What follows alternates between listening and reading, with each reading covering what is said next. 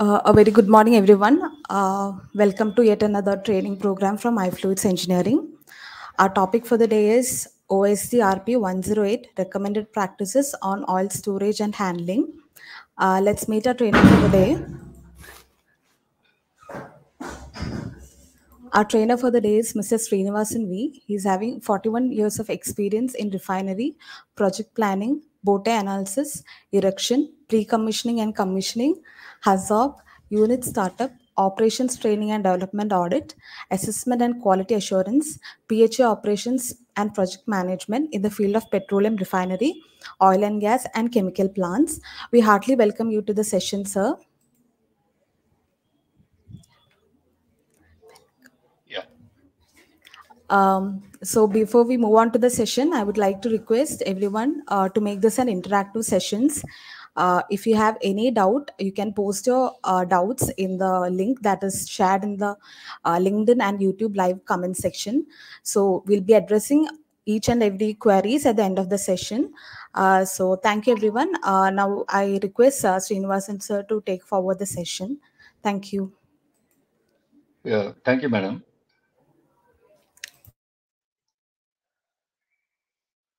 Welcome to all the participants.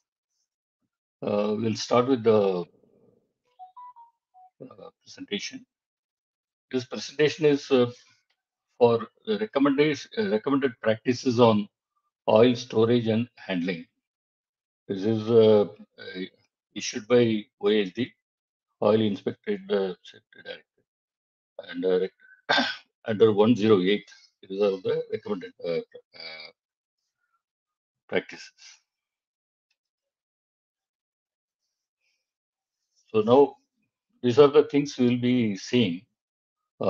Introduction, objective, scope, definitions, design considerations for storage tanks, design consideration, tank heaters, tank operation, loading, unloading facilities, and handling of slop. The references are already given on the website. And for uh, some pictures or any references, you can always see on the left side, they're all given there. And the right side is mainly dealing with the OSD recommendations. So now, refineries or any hydrocarbon facilities, oil and gas, they basically handle gaseous, liquid, and solid material. Then petroleum and petrochemical products consist of crude and petroleum products like CNG, compressed natural gas, LNG, LPG, petrol, and other things, including asphalt. And under the petrochemical, it's a wide spectrum of chemicals are there. These are all forming part of the oil and gas. In addition to that, the refineries or even the oil producing wells and all, they handle organic and inorganic chemicals. So that is also a part of that.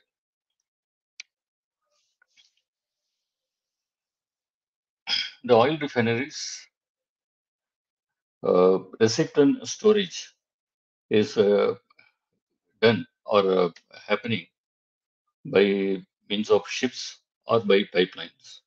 Where from the oil producing wells, the oil is getting collected and they uh, do some filtration and the cleaning activities.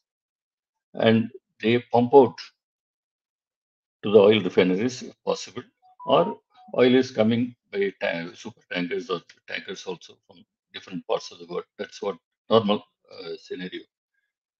In a very few cases, they are very close to the oil wells, but normally it is not so. So in the refineries, they handle crude, which consists of a spectrum of different hydrocarbons. It is a mixture, and there they still do the processing and all, get the value added products. And in the course of the time, they get the many intermediate products, and they do have the finished products also, and they handle chemicals. This is what it is. For all these things, you need to store because continuously it may not be possible. They may have to store at some location and take it for reprocessing, all those things. That's what the thing. And the finished products, definitely they have to be sold to the customers. So it may not be possible to pump out directly from the refinery to the end user. So they need the storage. From there, it is getting distributed. So this is the basic thing. So the oil terminals, normally they are situated on the port side because it is easy for them to ship. And for inland, this one, they do the cross country pipeline and distribute. So oil storage the terminals, they have many different types of tanks, which we will be seeing. And what are the difficulties in handling, and what are the merits and demerits? All these things will be seen. That is about the storage. What the distribution is happening again through pipeline, because the products also can be distributed or pumped through pipeline, or tanker trucks also they take it, and the rail wagons also it is done, and the ship and barge. So that is how the distribution. So all these things can happen in an oil terminal, or it part of it may happen. It depends on the location or requirement. This picture, if you see, uh, refining process, refineries from the refineries, all these intermediate products and products they are getting stored in this thing. There are different types of tanks which we will be seeing, and from there again they are getting shipped. As I said, shipping or a rail wagon, a truck and pipeline. That is how it is. So now the scope of the particular presentation is limited to OSD recommended practices 108. Because the OSD has issued so many other uh, directives which are covered in different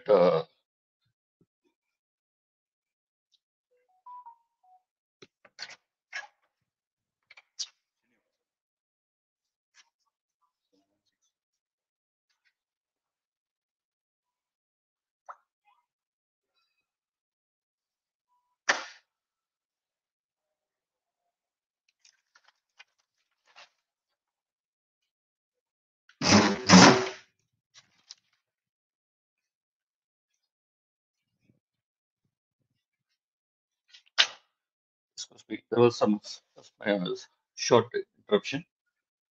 I will continue with that. So basically, this OSD recommended practices is restricted to the handling of hydrocarbon chemicals and the distribution. This is what other things are taken care in other directives. Okay. Now that's why it is written does not cover the storage and handling of propane, LPG, butane, etc., which require pressurized cryogenic. They are all taken the separate directives. Okay. Even inside also there are different classifications. They are covered under different uh,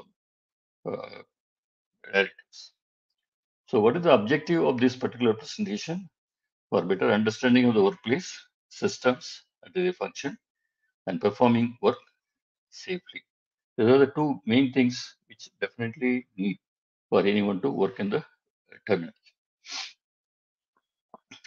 So before going into further, there are some basic things which will just recap so that it will be easy for us to understand better, because these are all directly connected with the uh, terminal operations, hydrocarbon terminal operations.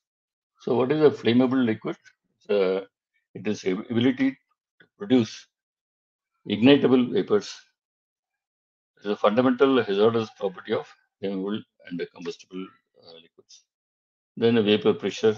All of you definitely must be aware of that. So vapor pressure is very important aspect. Then boiling point, flash point, The flashpoint is very critical in this oil storage facilities. The temperature at which vapors above liquid surface can be ignited. This is one point, and fire point, temperature at which a liquid will ignite and sustain fire. And auto ignition by itself, it can catch fire. There are certain limitations on that. And vapor air density and liquid density and water miscibility. These are all the important aspects in oil storage handling. This one, depots and terminals. And for the safety aspects also, uh, lower explosive limit, upper explosive limit, these are all directly connected with the terminal operations, because definitely people will have to go inside to work inside the tank. That time they will form a part of a confined space entry. So whatever the norms or stipulations put for confined space entry, everything will be applied here also. Similarly, hot work in a confined space for working in a close proximity on public road. This is also important because terminals may be proximity wise, they will be closer to public roads. So they cannot just work like that. So certain norms and stipulations are there, they have to follow those things. So this safety aspect is also has to be kept in mind. So they have to strictly follow that. Now we are coming to tanks. Uh, Terminals usually contain different types of tanks, that is atmospheric tanks, low pressure tanks, and medium pressure and high pressure tanks. Atmospheric tanks, they normally operate in the same atmospheric pressure. There is a types vertical. They are vertical and cylindrical tanks, bolted or it may not be bolted. The olden days, they used to be using bolted tank. Even today, throughout the world, many countries they have that because they cannot do away with that. Second thing is a low pressure tank. They operate in the range of 0 to 2.5 psig. They are cylindrical with a flat and a dished bottom and other things, and sloped or domed roofs. Usually they are welded. Bolted tanks are used for very low pressures. Then medium pressure tanks is another type. They operate in the range of 2.5 to 15 psig. They are used for high volatile products, cylindrical with flat or dished bottoms, or sloped or domed roofs. This is how it is. Low pressure tanks usually are welded. Welded spheres can also be used. And high pressure tanks, they operate above 15 psig pressure, and they use the refined products or fractionated components at above 15 psig. They are more volatile here. They are normally cylindrical or spherical and welded. So now the tanks are also classified. Petroleum products are classified into four different categories. Is flammable liquids having flash point below 23 degrees. That is first. So they are very highly volatile one. And flammable liquids having flash point of 23 degrees and above, but below 65 degrees. Then flammable liquids having, that is the C. This is the C type which I am telling. Flammable liquids having flash point of 65 degrees and above, but below 93 degrees. And next, the last one is D, class D. That is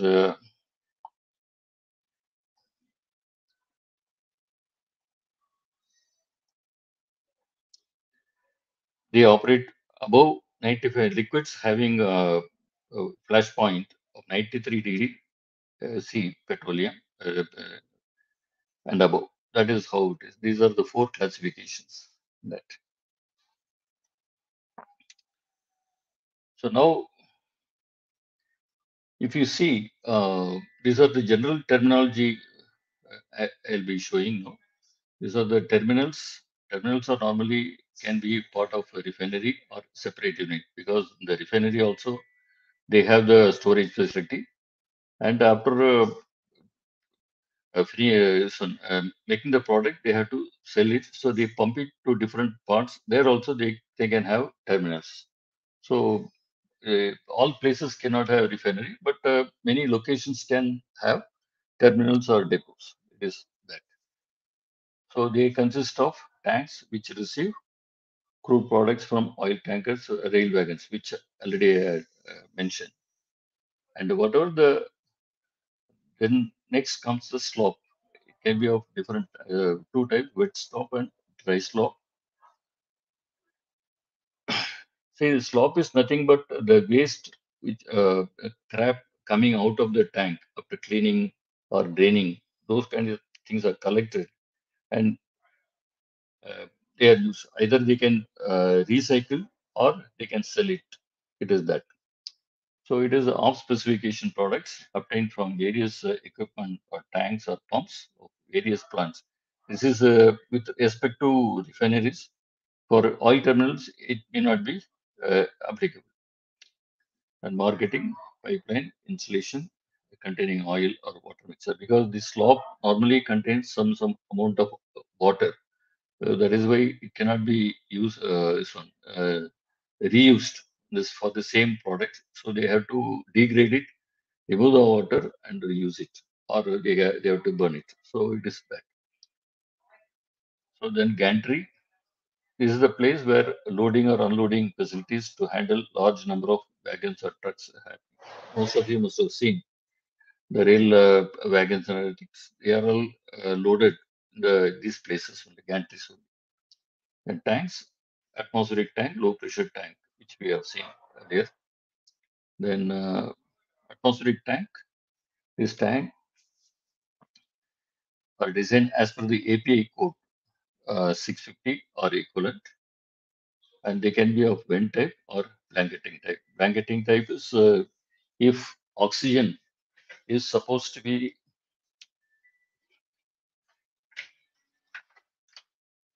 if oxygen is supposed to be interacting and degrading the product, definitely they will not like to have. So they use some inert atmosphere. So normally nitrogen or fuel gas some places wherever it is required. So that type of blanket is done so that to prevent atmospheric air uh, entering into the tank. Is that so? It can be of different types. Then low pressure tank. The tanks are designed as per the APA code 620. Each code has got a certain stipulations. They have to design and construct the tank as per that only, because of lot of safety standards are followed in that. And here the products having slightly higher vapor pressure are stored. So that's why the stipulations can be higher. Then tank capacity, there are three types. One is nominal capacity, gross capacity, and net capacity. So this is all required for calculating how much the tank is receiving, what is the actual content to receive any material into the tank, how much time it will take, what is the material, and how much they can hold. These are all based on those things. And if any pumping is taking place, that also will be a part of this. Nominal capacity is fixed roof for the fixed roof tanks. It is the geometric volume of the tank from bottom up to the curb angle. And floating roof for floating roof tanks, it is the underside of deck up to the maximum floating position of floating roof. Then gross capacity, it is the capacity of the tank to the maximum safe filling height of the tank. And net capacity is net pumpable capacity of the tank during operation. That is safe filling height of the tank minus volume of the tank bottom contents up to the bottom of normal pump out nozzle. And next is a sick wagon. The wagons which are so found to be having some leak, either a hose or some crack or whatever it is, They are probably they may be having hydrocarbon also. Those kind of things, those kind of things, definitely they are marked. They cannot be used. But the hydrocarbon already within that wagon has to be removed. So there are provisions in the gantries to that they remove and they identify and take it out of service. Because otherwise they can catch fire or big accidents can take place. And the left side, if you see, uh, there are open tank, a fixed roof tank, and external roof tank like that. So the safety increases, and by increasing the improvement of the tanks, that is what it is slightly faded, so may not be that visible. It is that. So here, this diagram shows how the terminal looks. There are so many different types of tanks are there. You have pumps, so you can pump it from one tank to other or through gantry. All these things are a part of this. So this is how the terminal looks. It can be bigger or it can be small, but basically it is that. And before going into the details of the this one. Uh, Recommended practices, I'll show you the diagrams so that you'll have better understanding. So this is the cone roof tank. You can see the parts right from vent with the gauge. Here you have the this one flame arrestor also. It may not have. It depends on the refinery or installation, but normally they are supposed to have flame arrestor. Then roof plates, then cage the access ladder, and here you have the manway, then a fill pipe for filling, and you have the level measuring. This one, this is a very old arrangement. Nowadays, they go for the radar type, and pump out facilities, and the bottom also you have manual manway and all those things, and the bottom drain also is there. So this is how the cone roof tank normally looks. And cone roof tanks are actually fixed roof tanks. So whatever I had shown earlier, it is given in more detail here. You have right from bottom. The legend is valves are MOV is motor operated valve and ROSO is remote operated shut off valve. And here you have the manhole here as a intertank transfer line and receiving line at different heights they are all located. And plus you have the draining facility. And this drains can be of siphoning drain line, and they go to the drain funnel, and they get collected in the slope. That's what I said earlier. Then you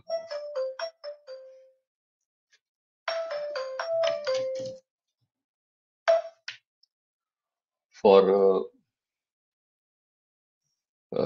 you have to take the level of the tank, uh, material in the tank. So they have to use the dip hatch through that it is done, and the vent line anyway I told, and the roof also has got a manhole. And for the pump out, see this is the receiving line, so which is coming inside the tank, and for pump out they have different setup. So it can be bottom section or upper section depending, because bottom section if you take, it may if any water is there, that also will get pumped. Upper section normally they use it to avoid this problem, so they can take it to wherever they want. And in addition to that, there is a if the material handled is heavier type and had to be kept under hot condition, warm condition, the heaters are also used, and to keep the material homogeneous, mixers are used. So that we will be seeing. So this is another this one. This is a floating roof tank. Here the pontoons are used, and they main difference between fixed roof tank and this one is it is having the fixed roof tanks, they have vent here. The float will be moving along with the liquid. That is very important. This is because this floating roof tanks are used for uh, high volatile liquids. That way, suppose like petrol, it is a highly volatile, and it can you lose petrol. So to avoid that, this arrangement is used, and the float will be almost on the surface of the liquid, so that the vaporization loss will be very less. And about 20 difference will be there between this float and this one. That will be uh, covered by some sort of material which will prevent vapor going through the sides, which we will be seeing the next. So this is the main difference here. Otherwise, it will have the same arrangement like uh, fixed roof tank, and each tank has got a staircase, which anyway it is there, and the same level measuring device and all these things. Again, here it will have a radar type. Nowadays, they don't go for this float type. It's a very old arrangement. There's another insight it is giving in more detail of the floating roof. Here, whatever the water collected on the float, because it's a very huge tank. So during rainy season, water may get accumulated, and due to its own weight, it can sink. So to avoid that, the water has to be removed. So that is done through flexible hose arrangement, and it is taken out. In case any the oil is coming through that, that means the hose is ruptured. So they have to repair that. So that is the point. Otherwise, the water will go into the tank. And this arrangement ladder is it will move along with the float, so that as the level goes down, this will come down. As the level comes up, this will go. It is that type of arrangement. So I was telling about the seal. This is called a rim seal. It is on the periphery, and the access hatch manhole is there, and the tank shell. Anyway, they will be there for any other tank. So now this is again the floating roof tank. It gives more in detail. The whatever the flexible hose you are telling, I had shown. It is given here, and this particular arrangement has got a sump. This one, because tanks can have straight bottom, straight flat bottom, or it can have some conical this one. And the center there will be sump. So water gets collected into the sump. From there, they can take it out. That is the whole purpose of that. And this flexible hose also is rainwater for to drain the rainwater is provided here. In addition to that, you have this is the seal portion. It is shown on the left side. Is a bladder type thing. It is there. It will go up and down along with the float, so it will prevent vapor going out of this. This is very important. That is the main purpose of this floating tank. And of course, there are different design aspects of it. So that is how it is. And here on the top, you have gauge hatch, radar hatch. These are all to see the level inside the tank, and access hatch. Rolling ladder, as he was telling, it will move along with the float. And this swing check valve, because the rainwater will get collected into the this one, like a bottom, top also, it will get collected in the center. From there, it comes out. And manual support line. And another important thing is, if in case when the level is too low, it may touch the bottom, which they don't want. So the legs are provided below that. The float cannot go down. If it goes down, it will be very, very difficult to bring it back. So that is why this arrangement is given. By default, it will remain that position. It cannot go to the bottom of the float cannot go to the bottom of the tank. And in addition to that, the emergency roof drain also is provided here. So that is all depending on the design. Okay. So in the left side also you have that pump out product conversion. Here also you can take, or it can go through the rain for the rainwater.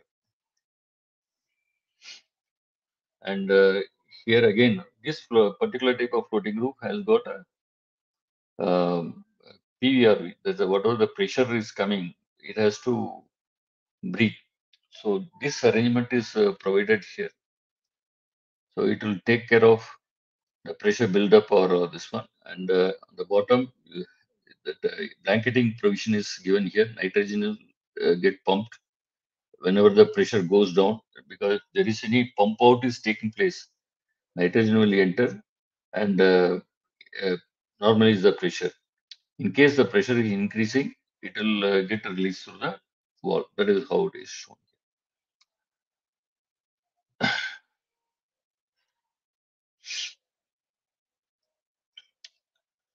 So now this is another type which is having fixed as well as the floating roof. So inside there will be a floating roof, a floating arrangement, and above that there will be a conical arrangement. So this is another type. This floats on oil of specific gravity between zero point 0.7 to 1. Normally, they rise or fall with the oil level, and two possibilities can occur: oil leak or rainwater accumulation for these tanks. So there is other arrangement like the double deck roofs. They are better in provision. The airspace between the two decks provides an effective insulation against solar radiation. This is important because the products sometimes can get degraded. So this arrangement prevents.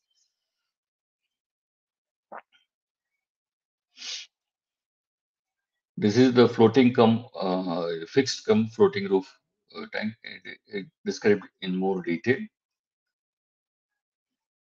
This is the PVRV provided here, and this is the manual. So through that it is vented out. So this gives the more clear picture here. Here also you have receiving line, inter-transfer line. All these things are there. So whatever is given the other tanks, it is all applicable here. Plus it has got a additional facility. That's a main thing.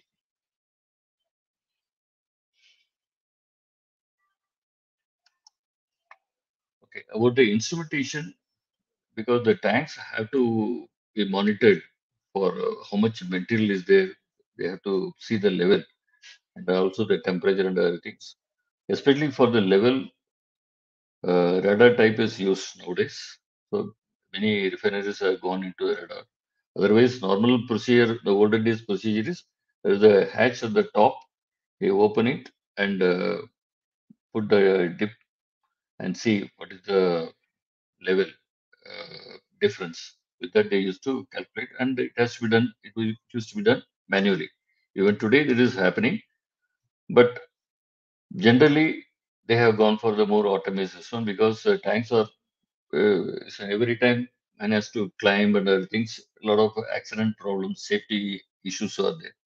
So that's why they avoid it. Plus, in addition to that, there is a local display also available.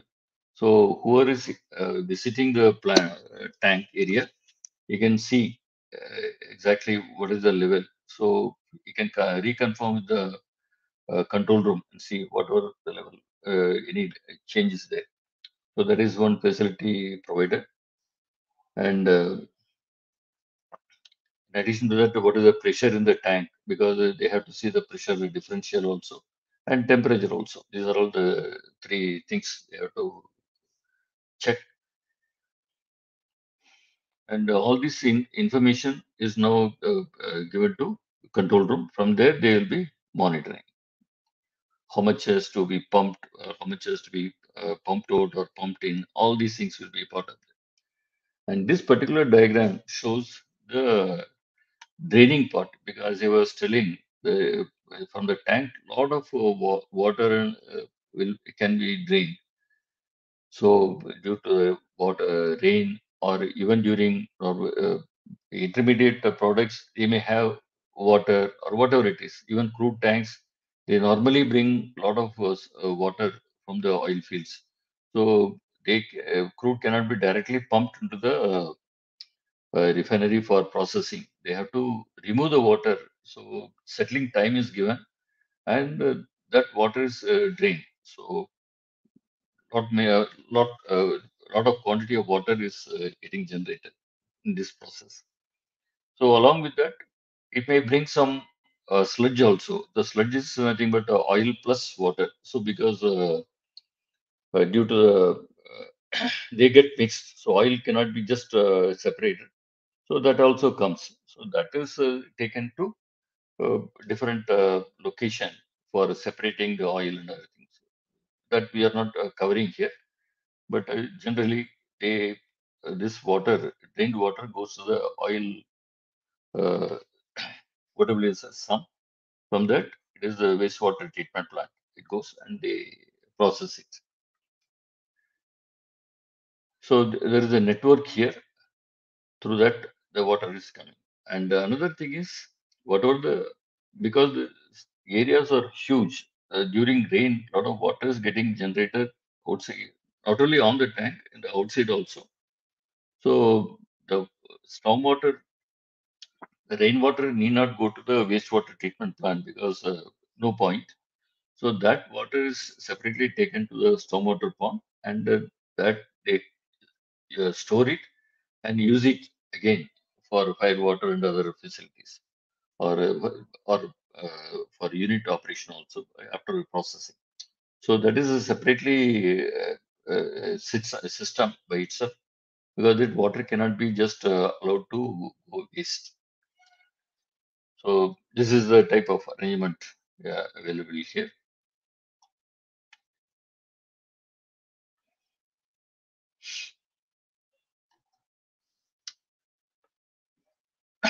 Now we are going more into the details of floating roof. It is a single deck uh, pontoon roof, double deck pontoon roof. These are all the different types are available, designed as per APA 650 guidelines. And fan roof uh, shall not be used, as these are all unsafe. So we will not go into that detail. So they will follow as per they will construct as per the 650, APA 650 guideline, and operate. And similarly for fixed roof tanks, a cone roof, cone type or dome shaped, both are available nowadays. And fixed roof tanks for light products like motor spirit. Motor spirit is nothing but petrol or gasoline, and breathing into a neoprene balloon is not acceptable because petrol reacts with the neoprene. So that's why they avoid. And even for, I was mentioning about the gauging also, that nylon rope is not allowed because it causes static electricity. Even the gauge pipe also is non-static type.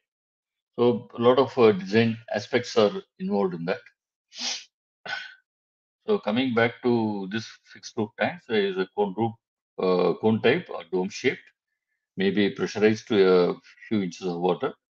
They operate at a very low pressure, and the breather valve, or maybe provided with the fuel gas or inert gas for blanketing, which I was explaining earlier, to prevent oxygen or moisture in this, because moisture also can come via the atmospheric. Atmospheric or low pressure tanks are designed as per APA 650 or APA 620. Here there is a slight flexibility is there. Based on the requirement, they follow this APA code. And next is fixed come floating roof tanks. These are all with or without nitrogen blanketing. They have fixed roof or a floating roof. I had shown the diagram earlier. Used for products having very stringent water content specifications like ATF, and products sensitive to oxygen like light intermediate feed tanks, especially for ATF. ATF is aviation turbo fuel, which are used for planes. There, one of the main Stipulation is presence of water. It has to be almost nil. The reason is when the plane goes higher elevation, they go to cryogenic uh, minus 20, minus 30 degree range. So there, if water is available, then water freezes and it can choke the pipe and the plane can go for crash. So that's why this point is very important there. So that's why a lot of care is taken. And for the general points, selection of a type of roof, it normally depends on the ambient conditions and product handle. Ambient conditions are temperature, pressure. They see the overall ambient conditions for the past 15 years or 20 years, and based on that is all decided. And the product handle. The tanks used to store finished aviation products,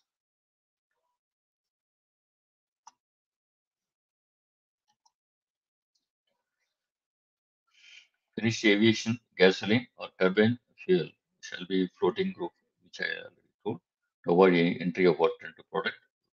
Where product degradation due to air or moisture increases the problem and fixed roof tanks are used, they should be provided with inert gas blanket. This is where the inert gas blanketing, because all tanks may not have, because constructing the double dome type is quite costly. So they go for this type of arrangement, inert gas. Inert gas is nothing. Normally it is um, nitrogen. In case uh, fuel gas is available, they can use it, but fuel gas should not uh, uh, contaminate or mix with the hydrocarbon. That is the thing. That's why normally. But in the product plant, refinery inside the plant, they use gas because there is no problem there. Here, there is a issue. Nitrogen blanketing for internal floating roof tanks, fixed roof tanks, should be considered for storing hazardous petroleum products like benzene. Here also, the bigger benzene, once it comes to atmosphere, it is a carcinogenous material, so it can cause problem to human beings and other living beings. So that's why they prevent.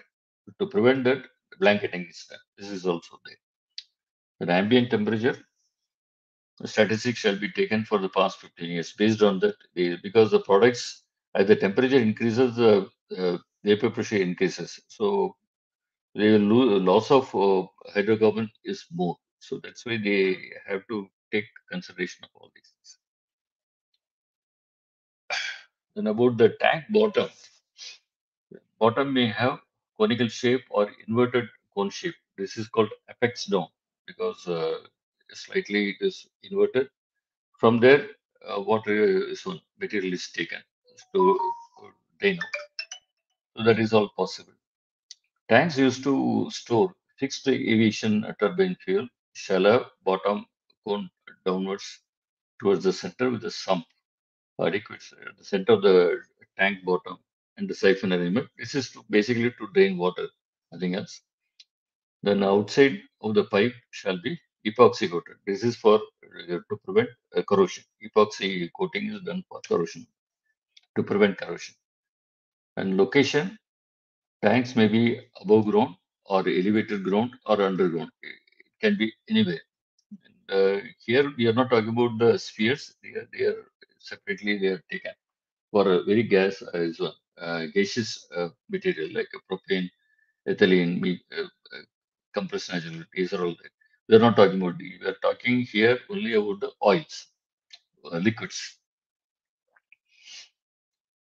So in case of underground storage tanks, protection to the external surfaces because are to be given because they can be subjected to a lot of corrosion issues. So a lot of design aspects are to be followed. Plus, they have to have the coating and the cathodic protection. All these things have to follow. So that's why it is written cathodic protection should be provided, where high standard of protection is provided. Or nowadays, impressed current also is there. So they supply measured quantity of current. So to prevent corrosion, ionization.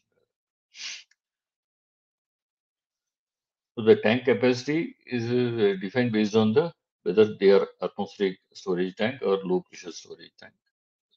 The design aspects are all given, and the risk analysis for the surrounding area should preferably be undertaken while constructing the large capacity tanks beyond 20,000 cubic meter. So in any case, risk analysis has to be taken, but here it is a very stressing on that. So the reference is given in, you have to refer OISD standard 118. That is on layouts for oil and gas installations. So that has to be strictly followed. Then corrosion allowance, because corrosion is a factor over a period of time, it eats the metal. So when you design, it cannot be designed for the exact. So they give additional allowance because the tank has to be used for maybe say 10 years or 20 years, whatever it is. So in that period, it may lose some thickness. So that is why to compensate that initially they give more this one. That is the corrosion allowance. So at the end of the period, it may not, the damage may not, even though damage is there, the tank can be safe. So that is a corrosion allowance. Should be specified at the time of, as per the design, uh, depending on the nature of petroleum products. If it is corrosive material, definitely corrosion allowance has to be more. Okay. But moment you do that, cost also increases. So both ways they will be seeing. They will have to strike a balance. So the bottom, this one I have given galvanic cathodic protection, how it is done, and the impressed current cathodic protection, how it is done. Both are provided here.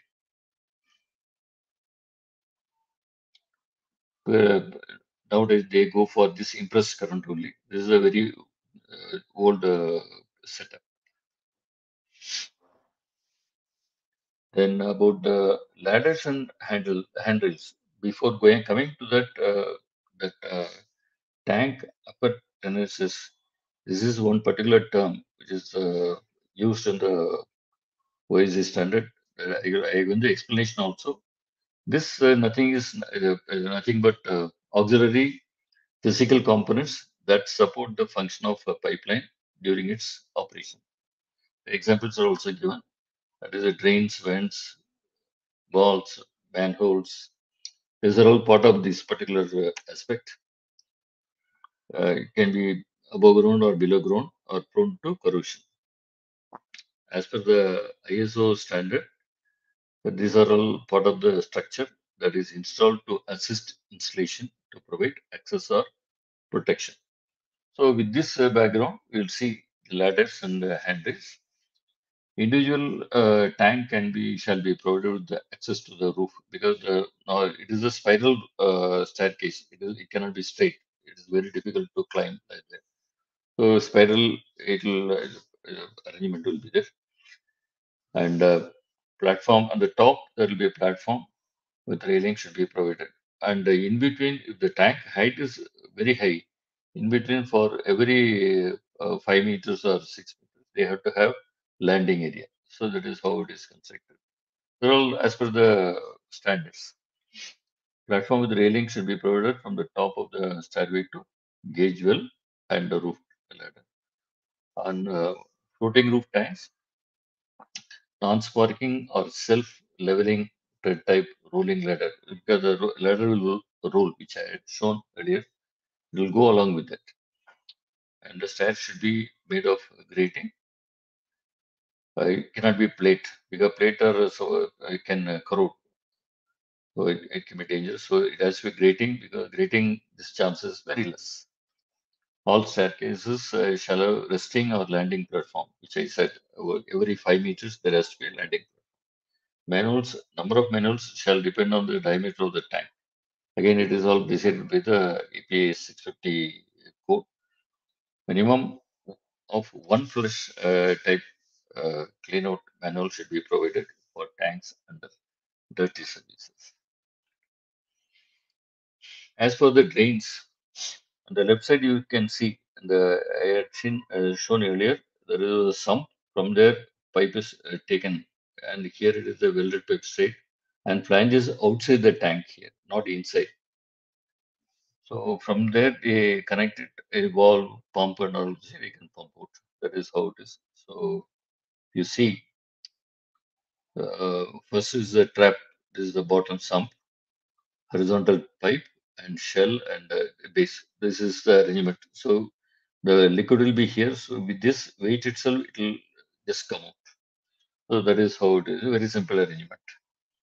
So the bottom drains are provided in all tanks for draining water and also for empty out the tank for cleaning. Because when the tank goes for cleaning, entire material has to be removed. So this is the bottommost level available, location available. So they have to use this.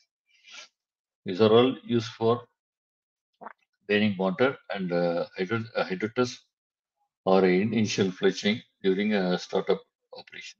These are all coming under APA 650 code for under details of such drains.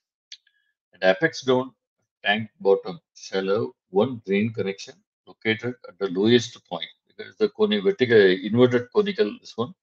So that obviously the tip of the cone happens to be the bottommost section. From there, drain it is drained.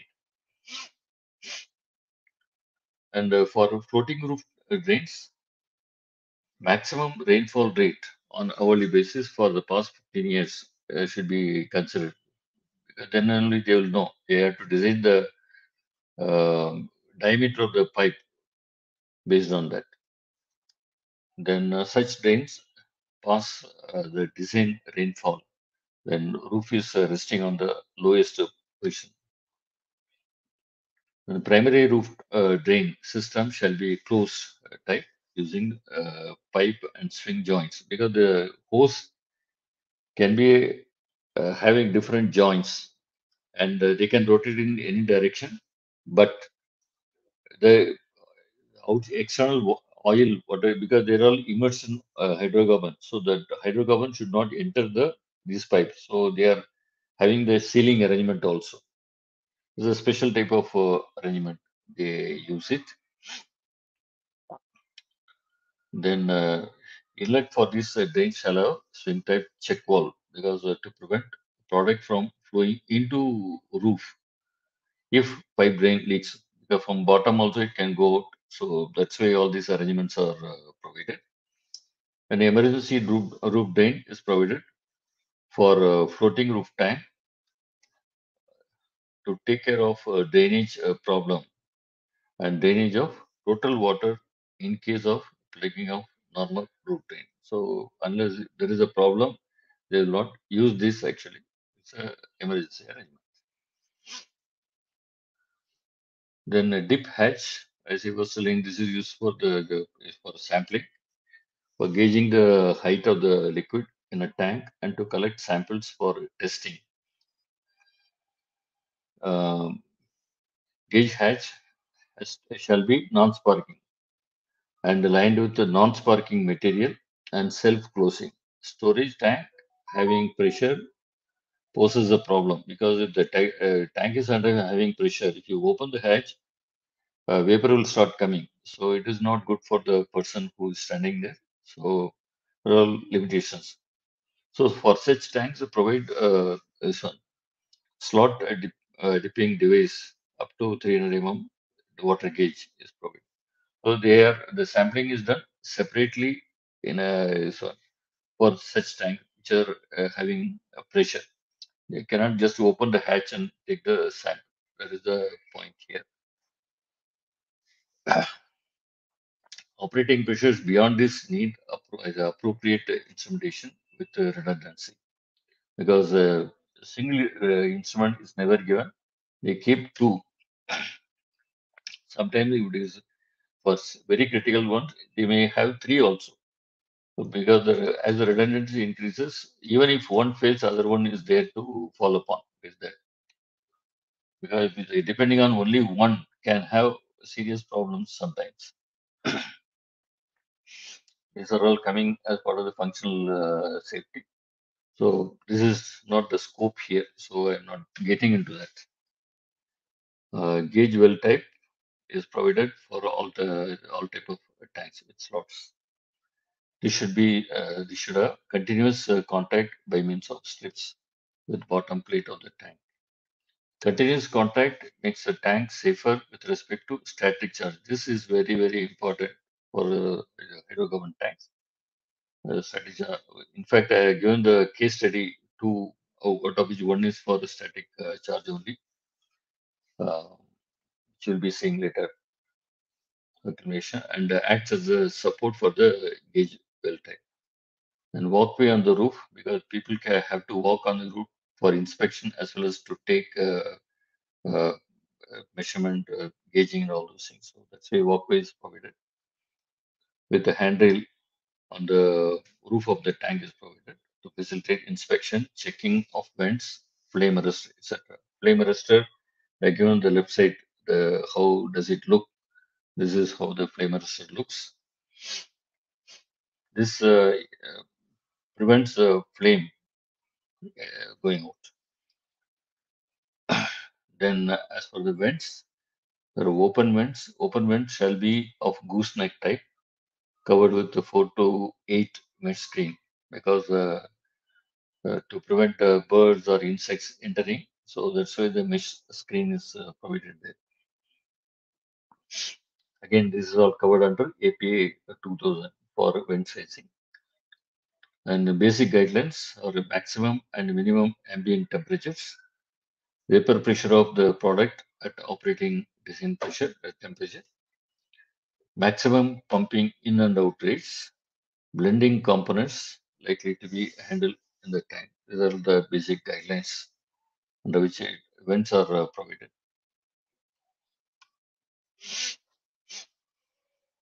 And as for the breather valve, the diagram is given here. This is the type of arrangement provided. Earlier also we had seen.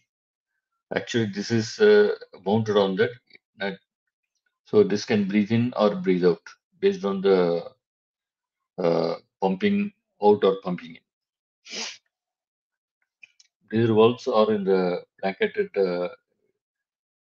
tanks designed as per APS 650.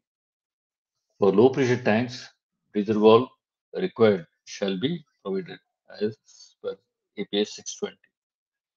So why this is coming again and again, because the stipulations are different, and if they do differently, sometime or other it will have serious consequence. That is why they have to be very clear on this.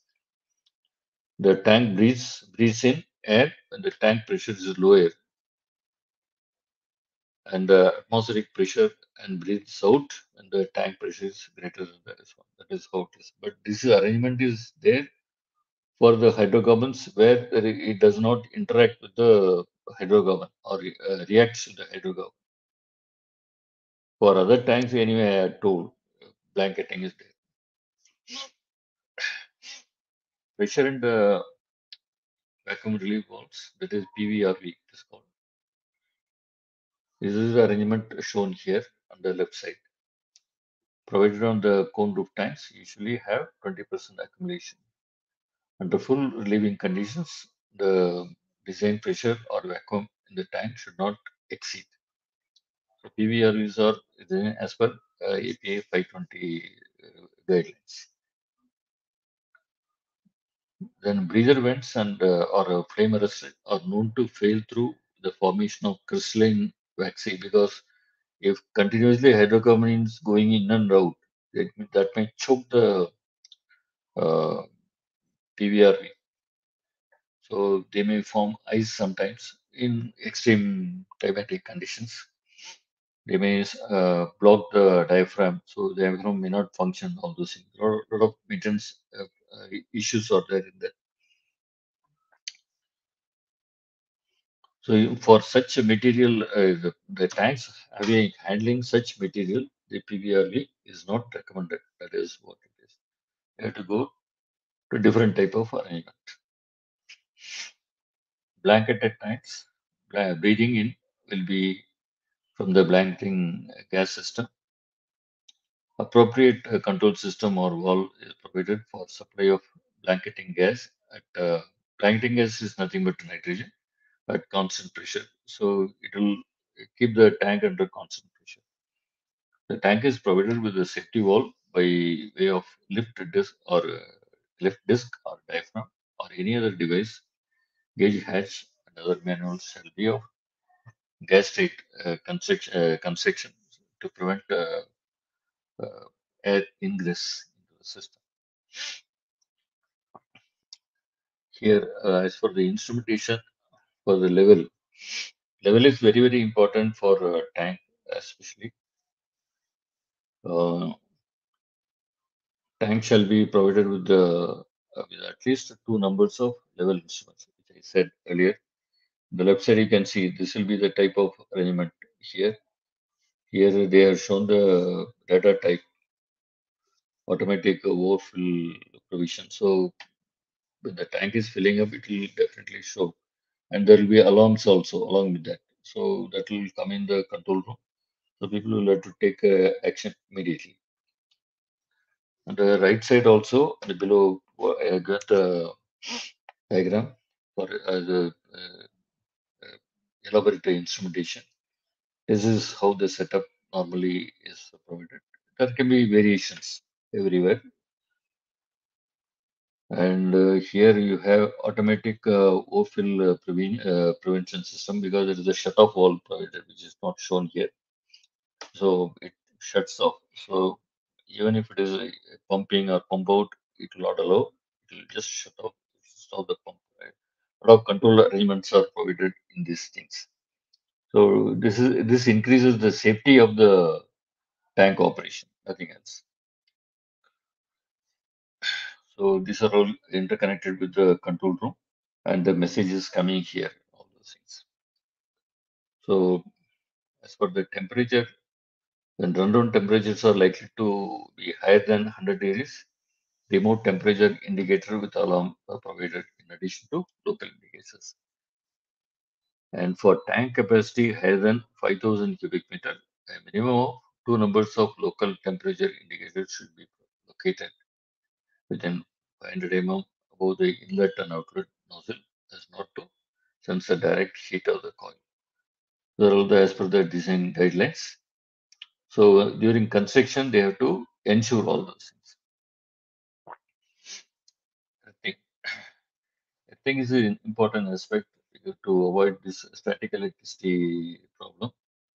All the storage tanks, including its roof, and all metal connections should be electrically continuous and effectively earthed. So they connect it and take it through wire and earth it so that static electricity problem is very much uh, reduced. Yeah. In this connection, I can tell you in the petrol, most of you must have visited petrol pump. The petrol pump, when he's putting the petrol, there is a nozzle provided. The nozzle, you would have seen the wire. So that is nothing but for earthing. So continuously it is earth. The reason is whenever petrol is poured, it can cause electricity. And that is why petrol has to be poured at a very low level, not at the high level. If you pour the petrol at a higher level, there can be any static electricity forming and it can cause fire. So even if that happens also, the static is removed or grounded by that wire. That is what I'm trying to tell. So there is an example I'm giving you. Same way for storage tanks also, this is made continuous and grounded so that this problem is avoided to a large extent. In case of floating roof tanks, stainless steel shunts may be provided across the peripheral seals to ensure earthing of floating roof. Different arrangements are there. Alternately, the pontoon ladder and the shell of the floating roof tank shall be continuously bonded. Bonded means they are electrically connected, electrically continuous with copper cable, and the shell shall be independently etched.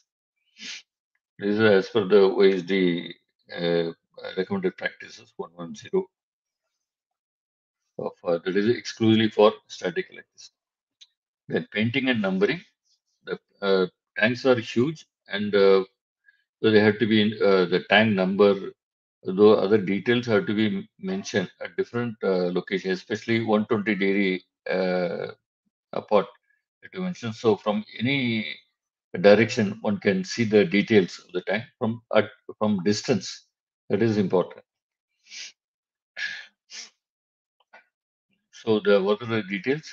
Tank number, safe filling height, reference height, all these things, details will be mentioned in the tank upfront. Painted on the tank to avoid operating errors.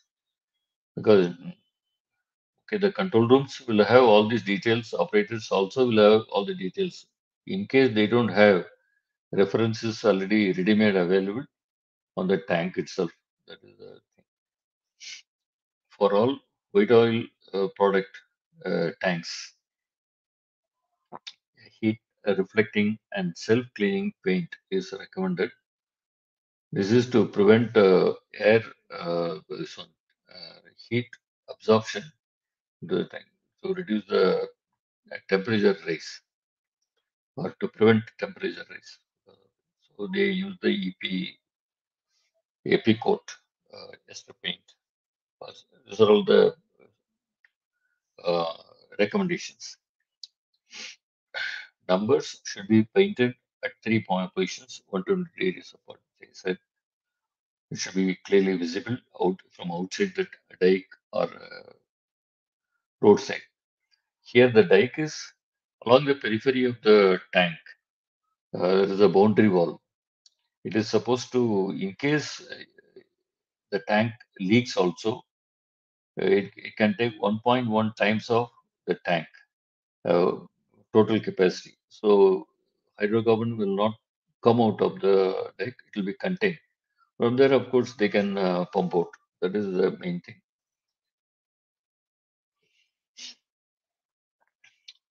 And whatever the pipelines are there, they'll come through the dike, and the operation will be done outside the tank normally, not inside the tank area. Then recommended size of letters is half-meter high and 50 mm thick. Uh, these are all the regulations given here.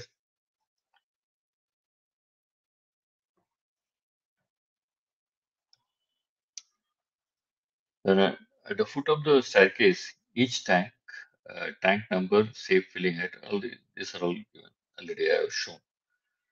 Next one is insulation. If necessary insulation will normally be provided for heat conservation, not for all the tanks, wherever it is required. 2 meters high insulation should around the tanks having high surface temperature is provided for personal protection because people will be moving around the tank. In case the tank, say the temperature is say 80 degrees, so if somebody touches, he may get injured. That is why this provision is provided. Basically for personal protection. That is also possible.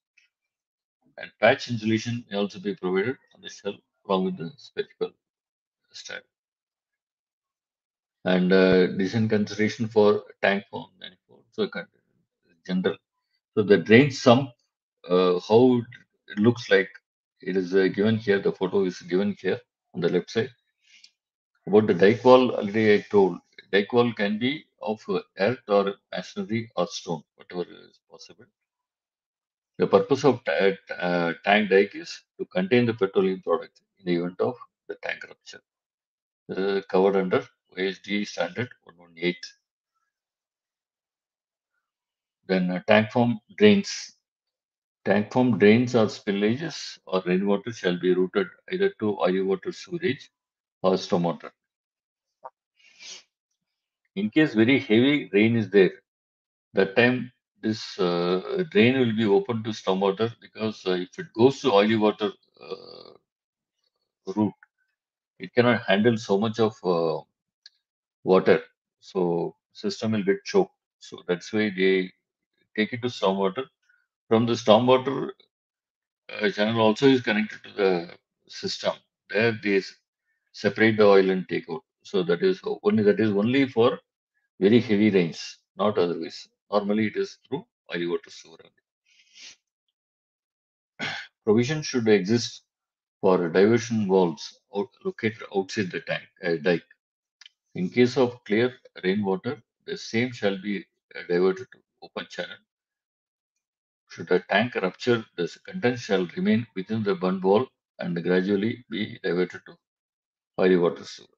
In case of high wax content product or higher high pour crude, if the crude is waxy, then a tank oil drain could be separated and pumped to crude or slop tanks because they may again choke the drains lines. That is why this arrangement is provided. Depending on the capacity, a group of tanks can be considered. They may have the three tanks together, four tanks together as a group, and can have the common facility. That is also possible. A separator shall have steam heating arrangement and auto start or stop for pump can be provided for. So for waxy stuff is again as per the standard 109 blowdown and sewer system. Then as for the fire protection, separately OISD deals with the fire protection, so that is why it is not given here. But otherwise, all the tanks have elaborate firefighting facilities. The details of the fire protection system they are covered under the standard 116 and 117 also. So where large tank farms are involved, especially in refineries or crude terminals or marketing installations, in thick populated areas, hydrocarbon detectors are located in selected tank farms because if any gas leak is there, because these are all mostly unmanned or sparsely manned areas because no one stays there. So they have to detect any hydrocarbon. So that's why detectors are located at different locations. They are all connected to the control room, to fire control room as well as uh, operating control room. From there, they detect any leak is there. They go to the spot and correct the situation. That is why. In addition to that, these areas have beacons also. From there also you get to know the three types of beacons. One is blue is toxic, amber is amber color is hydrocarbon, and red is fire. So this can be even seen uh, 1 kilometer, even 2 kilometer distances. So easily one can see any what is happening there. So there is another type which is not covered in this particular presentation. Anyway, and manifolds for safe considerations, number of initial and inlet and outlet connections. The tank shell is kept a minimum because they don't want to have more connections inside. So this reduces the number of flanges walls close to the tank. In case of many lines, they take a single line out from the tank, from there outside the deck and branch it out and do the operation. So it is easy and safe also to handle. That's how it is. Tank manifolds shall be located outside the dike area. The floor underneath is paved because if oil leaks, it will go into the ground, which is not again acceptable. It's an environmental issue. So that's why it has to be paved. Even if it leaks, also it can go to the collecting system, oily water sewer system. That is how it is. And crude and other tanks where water contamination can lead to unit upsets. Additional section at two elevations is provided so that top outlet can be lined up. The top section is what I was telling about top section, bottom section. It is for that reason only. Alternatively, floating sections shall be installed. And after tank settlement, a depression is normally formed on the tank pad along the circumference. This should be the same should be effectively made up with proper slope. So they take it design in such a way that this is does not happen. Where large settlement is anticipated, use flexible joints or spring supports for piping of nozzles. Okay, heaters. Tank heating can be accomplished either by steam heating or electric heating or hot oil circulation. So direct heating, they cannot, it is achieved by steam coil or they use the thermic fluid that hot liquid is going inside and coming out. So in both ways. But steam coil is normally prevented because if any rupture is there, then steam condensate can go inside the tank and cause problems. That's why normally it is not a preferable method actually. Then design fuels using fire burners are not recommended because obviously they are very unsafe because naked flame is involved there. Then design criteria: the tank heater shall be designed to hold the product at the specified storage temperature. Especially this is especially for the very viscous liquids, they get congealed. So the tank has to be kept at required temperature. So for that you need the heater. That's the reason. When a tank is filled up to safe filling height,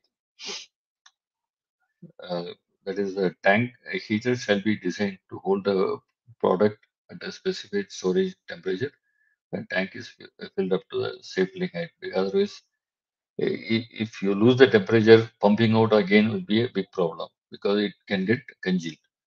So it has to be more this one, fluid. For a design calculation, it is necessary to specify average wind velocity and minimum ambient temperature over extended period of time. This is all as per the calculations. And the tanks also have wind cutters, so that is part of the design actually. Then steam heating, man-made heaters uh, consist of tube bundle, usually hairpin type, that is U type. So it goes inside and comes back, and steam is introduced, and with that it gets heated. That is how the arrangement is there. So many heater shall be designed so that its removal can be done without requirement of person entering the tank. So uh, online also it is possible. So such provisions have to be made. In the steam coils should have no flange connection inside the tank. This is very important. When the other side, this one on the train also I said they don't want to keep any flange joint inside because flange joints are the weakest locations where it can leak. Then uh, uh, maintenance of the is a tank, that is the shutdown, emptying out. It's a very big process. So to avoid such things, they don't keep any flange inside the tank. So this is the reason. Provision should exist in condensate outlet lines to check for oil because in case any tank tube is ruptured, they should be able to, by checking the sample or water sample, they'll know hydrocarbon is leaking means it is that coil is ruptured. Immediately they have to replace or go for maintenance. Gradient of the coil tube bundle inside the tank should be such that condensate accumulation is avoided. This is another thing. Otherwise it will start hammering because it due to two phase flow. The steam and the condensate will try to push together and it will cause a vibration as a hammering and it can get damaged. So that's the reason. Then electric heating also is possible in some locations based on the requirement and availability. It's one of the more courses of shell can be provided. However, the classification and terminal rating of electric tracing should be verified before application. So, as per the design, they have to do it. Electric conduits and cabling should conform to classification areas for electrical installation. Separate OISD norms. Hot oil system, which I said, in case of fuel oil, LSHS, bitumen, etc., steam leak in the tank could lead to boil over. So this is one of the main concerns because they are already under high temperature, good amount of temperature, and there if condensate is entering, that means it will cause boil over and overflow will take place. So it will overflow from the tank. So that's why it is avoided. For this reason, hot oil heating can also be considered for such cases. This would consist of fired heater located in remote area. Pump takes suction from the tank containing heating oil, that is a dough thumb, and circulates through the heater. Only, but these cases are very, very specific. So, for example, it is given. It's not a general one, but where it is required, there they go for such a. Again, isolation and sampling facilities are to be provided at each tank to check leaks, obviously. Heating oil tank shall be monitored with the indicators and alarm because it has to be a closely monitored one because you are using a heater, a fired heater.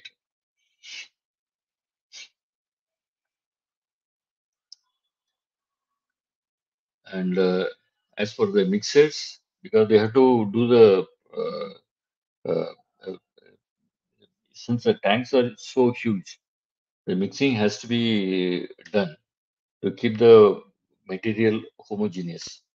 So different types of mixers are there, propeller type or jet type, and all those things. So the mixers are used for blending also because you must have homogeneous material for correct specification when you do the blending. So mixers are used in most of the tanks.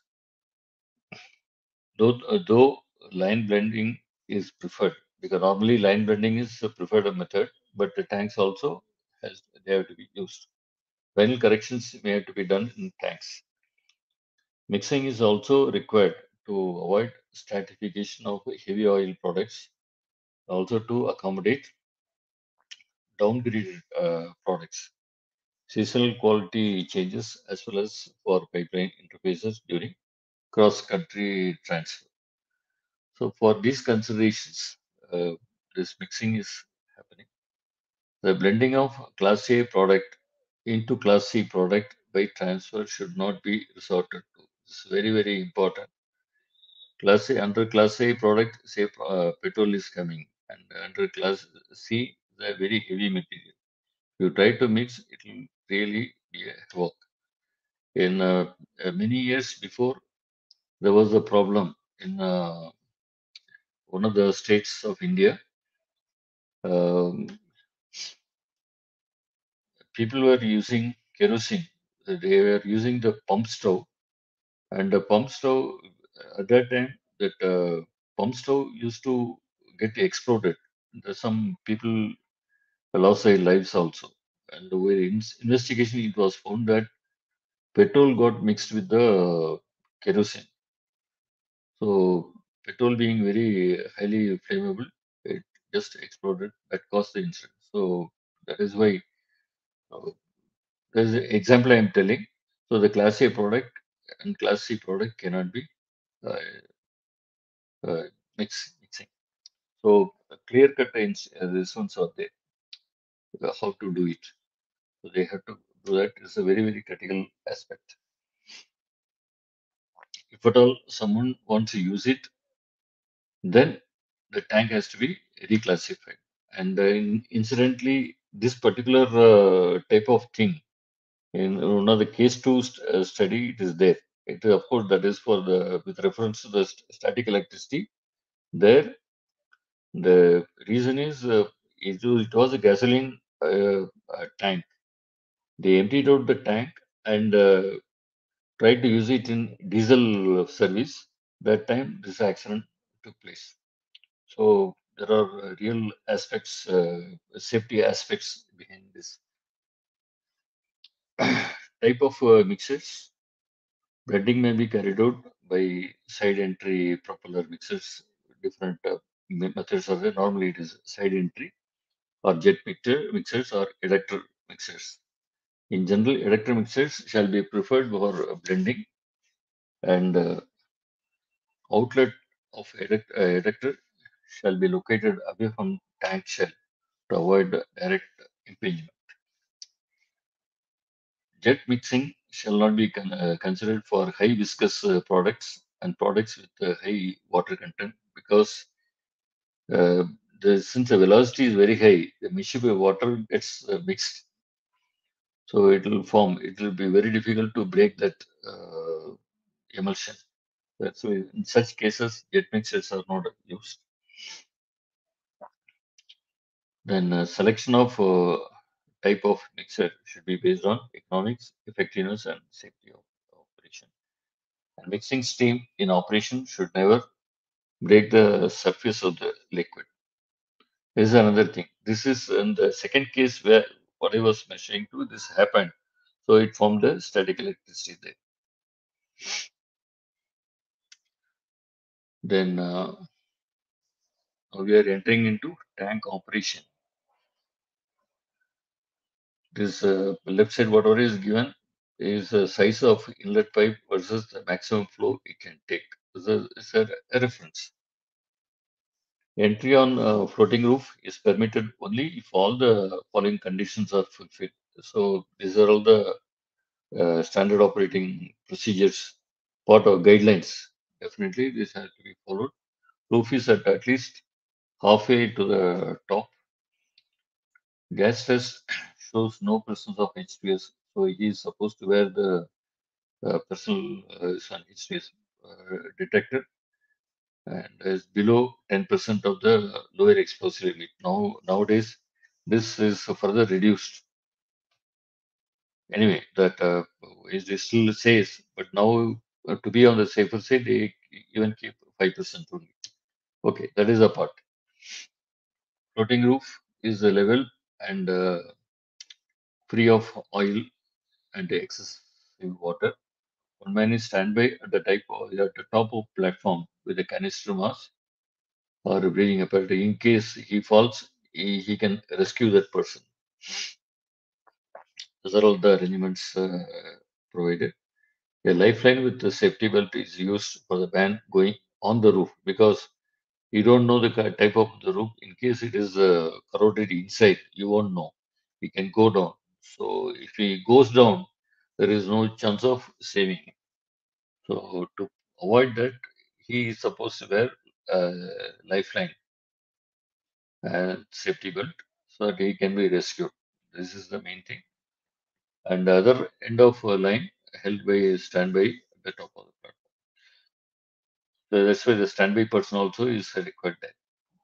The tank is not under receipt or delivery because when it is idle condition, that time they should inspect. No gauging or sampling or tank should be undertaken during thunder or hailstorms because again, static electricity is a problem there.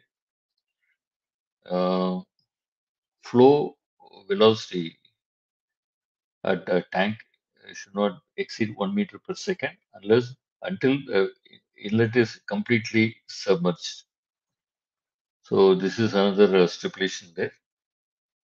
And here the minimum filling heights are given here. This is a floating roof tank, and here it is not very clearly visible, but this is a minimum and a maximum filling height. This should operate within this range only. Cannot go beyond that. And this one rim seal is already shown here.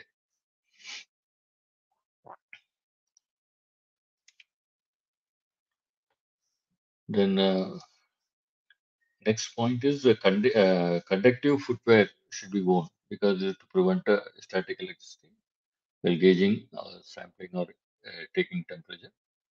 Leather soles and or electrically conducting rubber soles must be worn. Nylon ropes shall not be used for lowering sample bottles to avoid static electricity issues. Common sources of leaks and spills is mobile storage tanks such as diesel fuel tanks used for construction or machinery. That is, if that is to be done, they have to dig a small pit near the construct or construct a temporary dike around the tank and use that. Then, if a tank has internal heating coil, do not charge steam into the coil unless the coil is fully submerged. That is, the inside the liquid fluid level should be above the steam coil. Generally, they should charge the steam coil. Otherwise, what will happen if steam is already charged, the liquid is below that. When the liquid comes up, it may damage the coil. So that is the reason. Monitor the condensate from the coil for oil content. In case of large tank farms, effective communication is essential. So always, if normally they have the walkie-talkies that they communicate. Plus, road hooters on roadside also there, so people know if any problem is available. Operate side entry mixers only when liquid is above the blades. Again, this is like a steam coil only. The side entry mixers shall be maybe designed to facilitate to add packing. That is, they should be able to maintain from outside, not from entering the inside the tank. Then, whenever saline water is used, saline water is corrosive. You must remember for testing of tank or an oxygen scavenger or a corrosion inhibitor or other mixture of chemicals can be used to prevent or suppress the corrosion effect of that.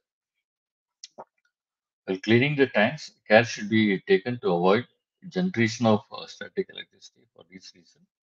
Steaming of gassy tanks and cleaning of tanks by means of gas oil spray should be avoided.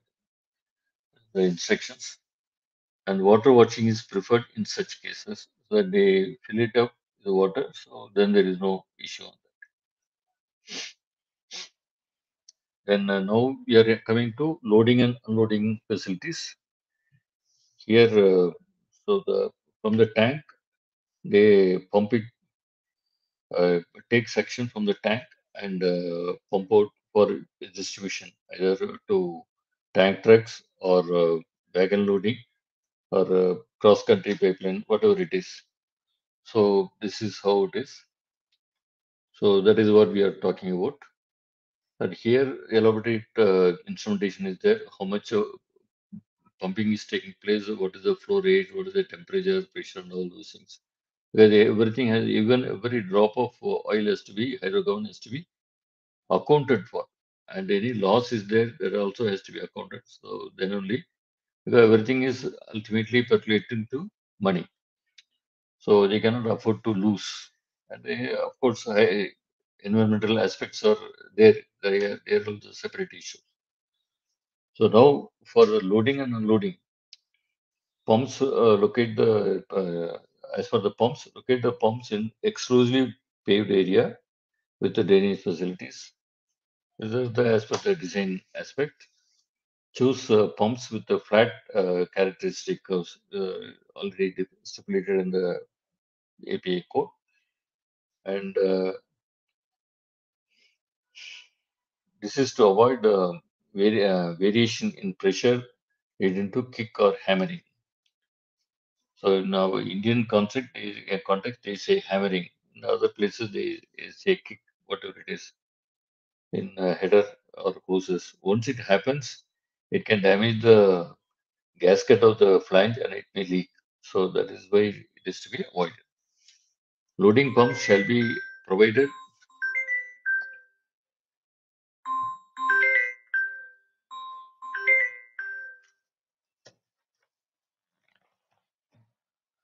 Loading pumps shall be provided with additional explosion proof switches located at the gantry to switch off the pump in case of emergency.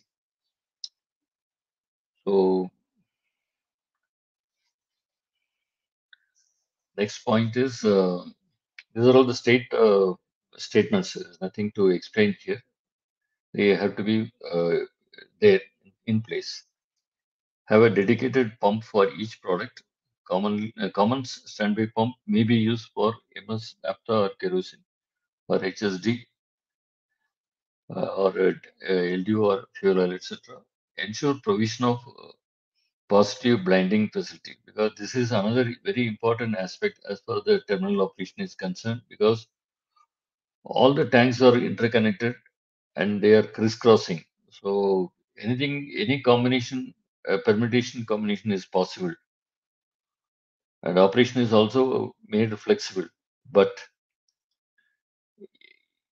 that blending facility, isolation facility should be 101% perfect. Otherwise, uh, anything can happen. Because from one tank, material can go to other tank, or it may contaminate. All sort of problems. Once it happens, it will be very difficult to uh, control the situation or even identify. So that is why this blending facility is a very important aspect as far the terminal operations are concerned. So the common standby shall not be used between Class A and Class B or C, or Class B and Class C products. Again, the same thing. This has to be again kept in mind while doing this blending, this, pumping operations. So that is how the blending has to be in such way. They have to see the diagram, go to the field and check whether the blending is done as per the requirement. Then only they should go for the next step procedure. Have separate pumps for truck loading and not combined with the wagon loading as later or normally of much capacity. This is another aspect, because if wagon and loading and truck loading, they are combined together for loading, tanks, the flow rates are different for wagon loading because the capacities are high. So it can create a lot of miscalculations. That's why they keep it separate.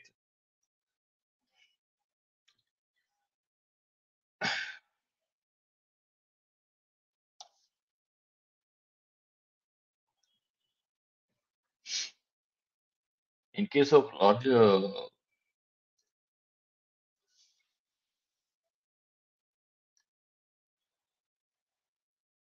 have separate pumps for truck loading and which I already told.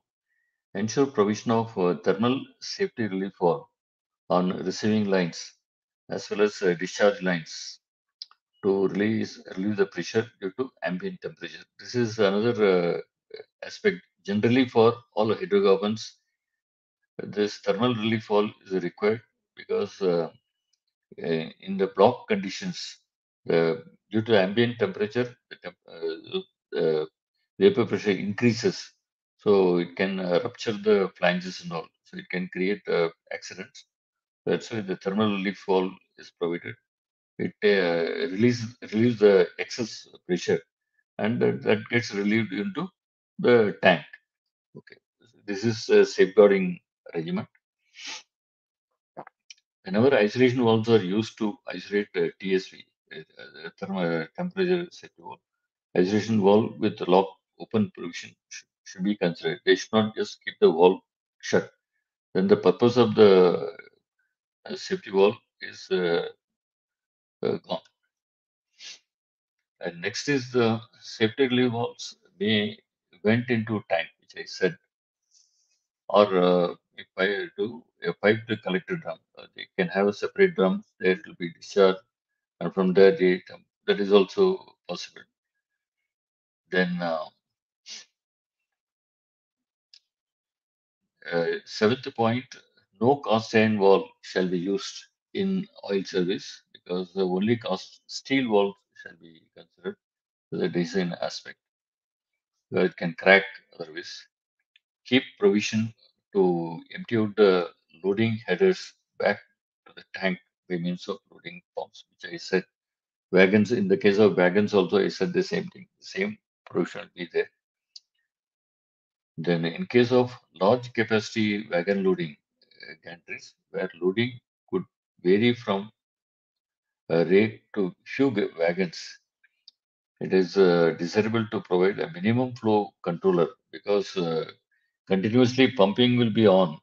So at a one time, one tank may be, one wagon may be receiving, but it may be not be adequate for the pump because pump capacity may be quite high. So that's why they have to have the circulation line, minimum circulation line to protect the pump.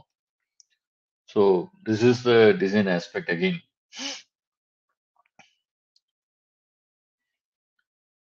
Then where flow conditions and totalizers are provided for gantries. So from there they will know for each tank, wagon or tanker, how much has been loaded. They will know. From there they prepare the challan, voucher, whatever it is, because it has to go for payment. So that is how it is. It's all automated, and of course people will be monitoring the activities. For tank truck loading, you should for tank truck loading should preferably be done with set flow indicators rather than the manual. Because normally in the petrol pump also nowadays you can see the mechanism operator he sets, if you say uh, uh, 50 liters he sets it and starts. So when it comes to 50 liters it stops. It is that type of arrangement he is talking about. And fireproof remote operated shutoff valves for loading headers so that gantry headers can be isolated in case of emergency. So that is also there. So loading point shall have quick shut-off valves. That is plug or bull valves immediately shuts off prevent further leak or this one is avoided there. Ensure vacuum release valves with the chain lever arrangement for releasing in case stuck up vacuum release valves. So that this particular arrangement also is provided. So this prevents release of accumulation of vacuum. So this is another provision given. That on the left side, you can see the tank truck loading facility is shown there. This is how normally it looks. And next point is that there would be variations in temperature, number of trucks or wagons being loaded at a time. The flow rate through the each point would also vary. Whatever I said for the wagon, same thing is applicable for a tank truck also. So provide restriction orifice. Here, what they do, there we had shown it was minimum circulation line. Here they can have restricted orifice that restricted quantity only will flow. So that will give enough back pressure to the line. So that is adequate for the pump to get protected. So this again restricts the velocity up to 6 meters per second, particularly for motor speed. Otherwise, it can cause a static electricity problem. This is another aspect here. Then kero and diesel can form multiple point because kerosene and diesel hardly any difference is there in the properties. Uh, so they can have a multi-point, and based on that they can pop out. Similarly, LDO and the fuel oil may be combined because the properties are more or less similar. Two types of naphtha, that is the HAN and the LAN, can be put together because again the properties are together. They have to see those things. However, ATF and MS shall be exclusive. There's a clear-cut uh, demarcation is here. ATF is a very sensitive thing, and similarly motor speed.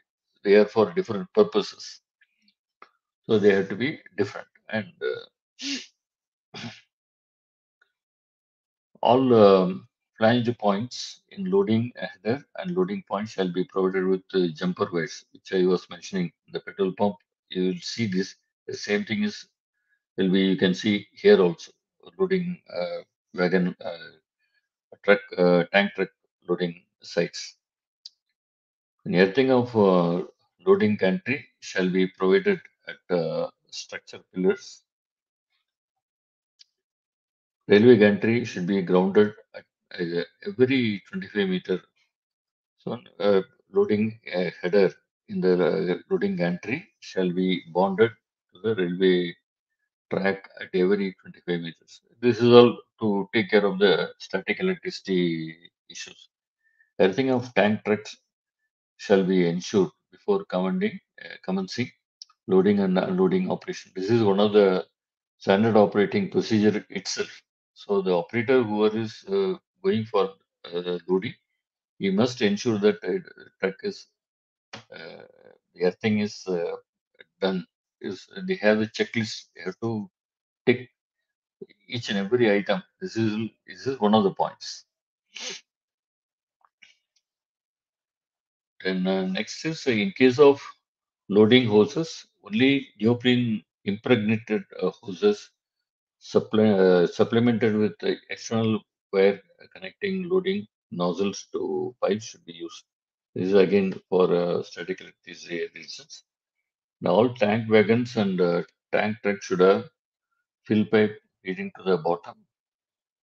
Use portable fill pipe if required. This is again static electricity. Everywhere you will find the static electricity issue here. Splash filling is permissible for asphalt loading in a tank truck or or tank wagons.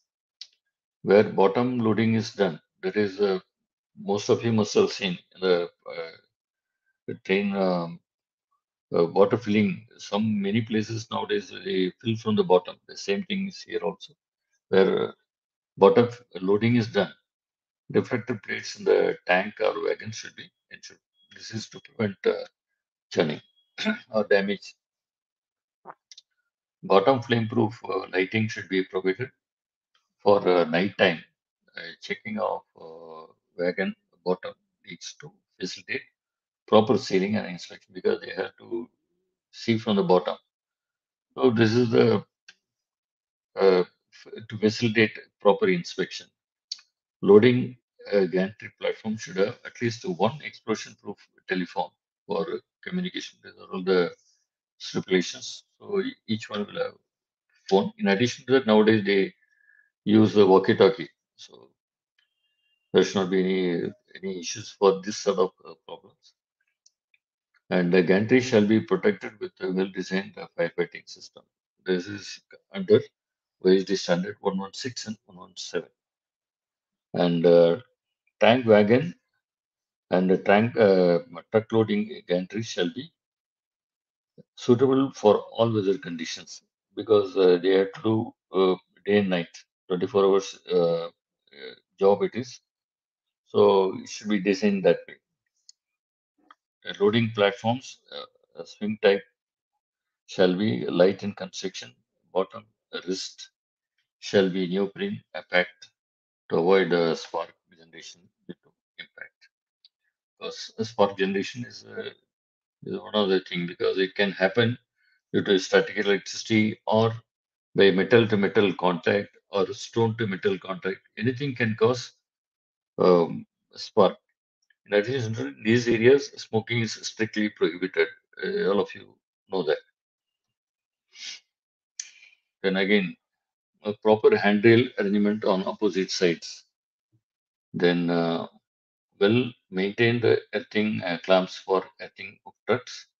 Protection against pressure surge in loading header due to sudden surge in loading rate. All the provisions provided. Provision of shock absorber as one of the surge protection method uh, at suitable locations on railroad loading header. Wagon or loading gantry shall be on concrete supports. Alternatively, fireproofing shall be done up to the platform if made of steel structure. This is in case fire catches, the platform should not get melted due to heat. That's why the fireproofing is required. If the entire loading gantry, including the areas below railway lines uh, or truck base for smooth draining and collection of spills. So below that area, there will be collecting pits. It will go to the particular location for collection. To avoid hydrocarbon spillage, provide the underground drains with a riser and a funnel for each loading point to insert the hose. The norm. Open drains along the railway line gantry shall be covered with gratings so that as not to endanger movement of person. Provide all the entering uh, truck loading gantry with the flame arresters at the exhaust. This is another important thing. Whenever the truck enters this loading area, it must come with the flame arrestor. This is to prevent because the those engines generate sparks. So the spark should not come outside and cause fire. In case any gas is there, it will explode. So that's why the very stringent measure. So without flame arrestor, the vehicle is not allowed to enter the gantry area. That is the point. And the same thing is there for all the refineries also nowadays. They don't allow without flame arrestor any vehicle to enter.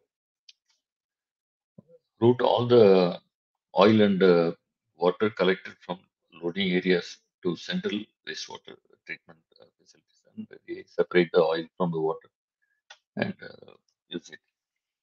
Where such central facility does not exist, example terminals or bulk mining, this may not be possible.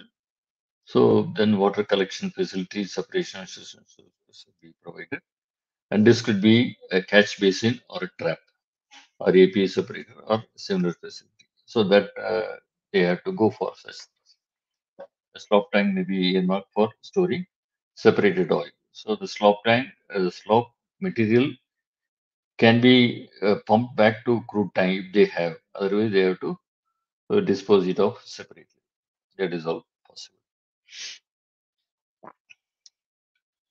In the case of handling of sick wagon or truck, uh, the wagon or is found leaking during loading. Keep provision for unloading the content safely because already it may have undergone. It has to be removed safely. A drain header should be provided. They are to drain out the content to an underground tank or sump from where it can be pumped out to storage tank or to a loading header. If a mobile pump is used for unloading a sick wagon, ensure to use an explosion-proof motor. This is again in these areas, explosion-proof motor has to be used, not normal motor, because the normal motor generally creates a spark, so they cannot be used here. That is an important aspect. These are all the stipulations. Similar facility should be provided for unloading sick tanker also. The same thing is applicable. Then for underground drainage, a network of underground drainage system should be provided to collect all drains from all the points, from tank or loading area and all this. Go to centralized area and process. They go to water, the wastewater treatment plant or oil catcher and separate and do further processing. Receiving some, receiving some of the central oil water treatment facilities shall have inverted weir arrangement to skim off. That is the on the inside. There will be a wall. It will be from top to almost to the bottom. So due to the the oil will float on that, so it will stop the oil. Only water will go. It is like that. Very simple arrangement, but a very effective. And the slop oil collection sump, separated oil from wastewater treatment plant should be routed to underground sump called the slop oil sump. In the case of refineries, they collect the slop and send it back to the processing plant for either the crude unit or a coke unit, where a coker, wherever it is. And so they recycle.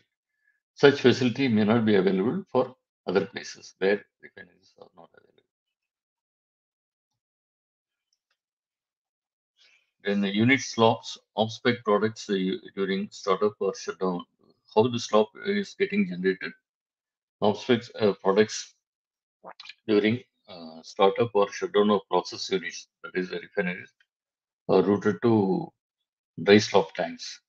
Route the hot and heavy products separately to a tank and high RVP, that RVP is radio vapor pressure products, to another tank.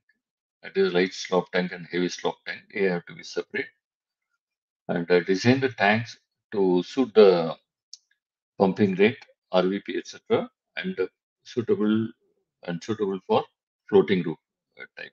Then they have to pump out these particular tanks. These dry slopes are either routed to crude tank or directly to process unit, slop stream in processing units, which I mentioned earlier. And for the wet slopes normally they contain moisture, so they cannot be used directly. So wet slop carry water, and hence these tanks should be used designed with a liberal corrosion allowance, because the corrosion is a possibility here. Wet slopes are allowed to settle in wet slop tanks for further water separation and subsequent draining. They drain out the water and they check the sample and send it back. That is all possible. Supervise the draining and transfer the oil to dry slop tanks. This is purely operational aspects, and this operation has caused many accidents because people think it may drain out for say to 1 hour. Probably it may have drained in a half an hour, and afterwards oil started coming, and it has created many accidents. So this is a pure operational aspect. The golden rule is as long as the draining is there, the person should be standby. Very simple, but may not be followed sometimes. Now, uh, now we are coming to the incident and accidents involving oil storage handling in terminals. That is, what are the causes of accidents? Here I have given about the static electricity is one of the causes. Um, it is an imbalance of electrical charges between one piece of equipment and another, causes flow of hydrocarbon into or out of a tank, mixing of fluids in a tank, or movement of vapor into or out of a tank. These are the causes due to which static electricity can form. And lightning is also a possibility. So, transfer of hydrocarbon from a tank to a vehicle. That is, a tank may be under positive charge and the vehicle may be under negative charge. Once they combine, there can be spark. So lightning is a very high power electric static electricity. It causes really work. So what are the reason causes due to operational error? Drain walls accidentally left open, which I said earlier some time back. Overfill or SOP not followed when closure during loading, or tank cars moved during loading, or inlet temperature, high inlet temperature, or oil leaks. These are the reasons operational error. Equipment or instrument failure, thermostat failure, oxygen analyzer failure, floating roof malfunction, leaf faults, accidental opening, heater failure, discharge failure, valve rupture, overheating of supercooling, vent valve uh, failure to open. These are the reasons, possible reasons for instrument failure. Lightning, poor grounding, rim seal leaks, and direct heat. Normally, the uh, terminal or refinery, they have lightning protector. So even if lightning happens also, it attacks the shop in, and from there it is grounded. So the other equipments are protected. So if that is not done, then there's a possibility. Yes. And static electricity, rubber seal cutting, poor grounding, fluid and solid transfer, maintenance error, sparks, non-explosion proofing, circuit shorting and faulty welding, tank rupture, poor soldering, welding, whatever it is, shell distortion, poor fabrication, corrosion, high pressure fluid backup, micro induced material fatigue. These are all the different reasons due to which tank rupture can happen. Piping leak, low temperatures, leak during oil theft from pipeline, flammable liquid leak, broken propane line or pump leak. Then miscellaneous causes, other causes, auto ignition, runaway reaction. These chances are very less in oil turners because the material handle is so different, but it is possible because due to some chemical reactions. Natural calamities, yes, quite possible, either cyclone or whatever it is, heavy wind, then open flame, theft, arson, terrorism. These are the different reasons due to which it can happen. And what are the prevention methods?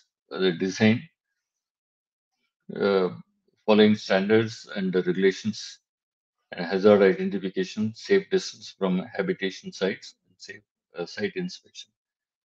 They have to be followed in the design stage. And maintenance, hardware permit, uh, risk-based inspection, proper equipment, use proper equipment, personal protection equipment, environment monitoring, routine inspections, and ventilation. These are coming under the maintenance to prevent this, maintenance issue problems. Then equipment, pressure retaining, corrosion resistance, pressure relief systems, vibration control, and grounding. Then workplace, static electricity protection, monitoring and measurements, and hazard communication, waste oil, and water treatment. So these are the things to be kept in mind and to prevent this one. The other one is operation maintenance, management, following appropriate SOP, auto inspections, training and education among employees, safety audit, ignition control, source control, or safety regulations.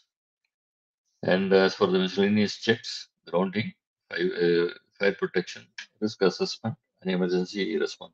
Anyway, these things will automatically fall into the above categories. Anyway,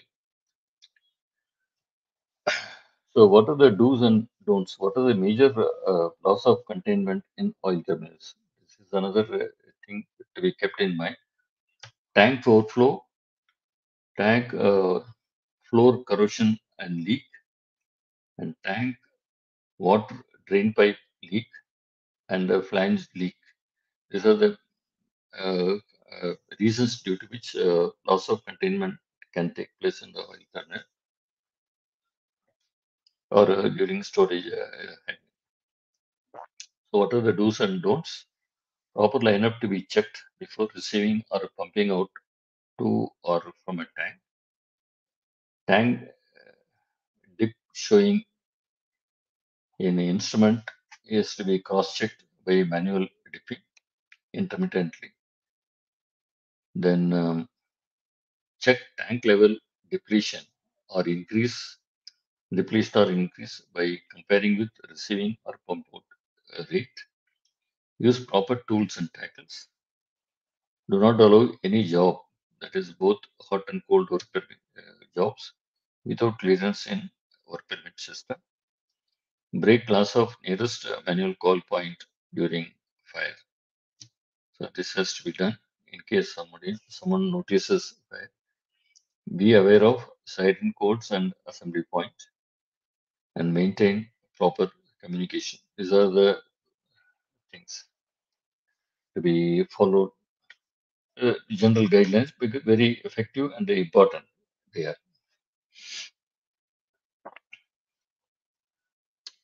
And as for the environmental aspect is concerned, if oil is spilled onto the ground, the entire ground becomes uh, it causes a pollution because the oil gets accumulated on the ground. That is one thing. Even if it is dried, also oil remains below the surface, and during rain, the oil further goes down. And not only that, and due to the porosity, it goes to nearby areas, maybe outside the compound also, and causes some pollution, the water wells and other things, lot many problems. So it's this is a real environmental issue which has to be kept in mind. That's why uh, this uh, many places you would have seen that paved area. This is using the paved area. This is for this reason mainly. The oil is not allowed to spill on the soil. So soil contamination with the oil storage tanks. There is a hazardous waste. These are the reasons. Hazardous waste, oil spills, sludge from the treatment process, or coke dust. These are the possibilities. Reduces the fertility of the soil and impacts growth and quality of crops. Oil spill and the evaporation of products pollutes the area. Each activity involves the operation of tank farm has a potential spill risk. And it is a fire hazard also. The oil spill is there. Evaporation of different types of gases causing pollution, air pollution also. The major air pollutants are as follows: sludge, this nitrogen oxides, carbon monoxide, hydrogen sulfide, and sulfur dioxide. Hydrocarbons such as natural gas and other lighter volatile fuels and oils are also released to atmosphere. They are all not environment friendly, definitely, but we use it because we need them. And unlike the pollutants from a refinery, these pollutants are not infested with the synthetic chemicals, toxic catalysts.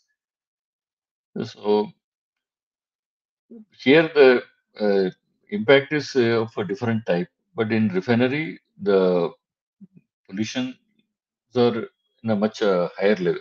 Okay, but still the problem remains. So the safety and the security of oil storage tanks and or terminal depends on design standards for containers. The design of the tank must contain any potential spills, protection against corrosion and other environmental hazards. So that should be the real thing to go. Now we are coming to the two case studies. One is happened. It is called the Buncefield field incident. The storage tank overfill followed by vapor cloud explosion. Here, the possible cause was overflow of gasoline from the conventional above ground tank, resulted in vapor cloud, which got ignited and caused a large explosion. It was a massive accident actually, and nearby residential area also got affected, including the terminal, of course. Here, the primary factor was faulty level instrumentation because they did not have the additional instrument level instrument to check.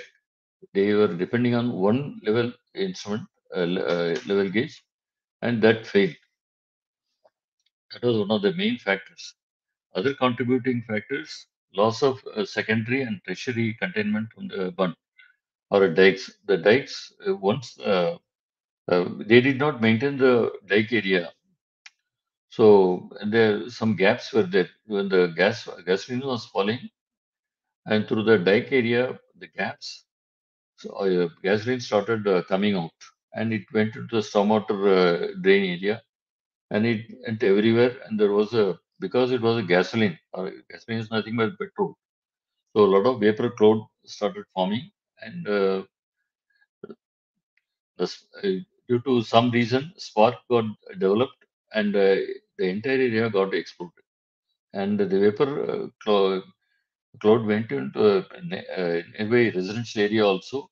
They also got into problems because the explosion effect was so much. Okay, so this is one. So the level instrumentation is really a problem, and the containment areas. So that is why the monitoring is very important, and the inspection also. There is a case of second case, the storage tank explosion affair. This was the case. Like here, 8,000 gallons of gasoline was pumped out or drained out from the tank. 55 gallons remained in the sump. That means the 55 gallons is a huge amount that remained in the tank. And during the course of time, it slowly started evaporating because inside pressure was not much. The operator then started filling the tank with the diesel because here the main thing is it was under gasoline service. Now they are taking to diesel service. The services are different. Here they started filling the tank with the diesel at 24,000 barrels per day. It is a much high velocity.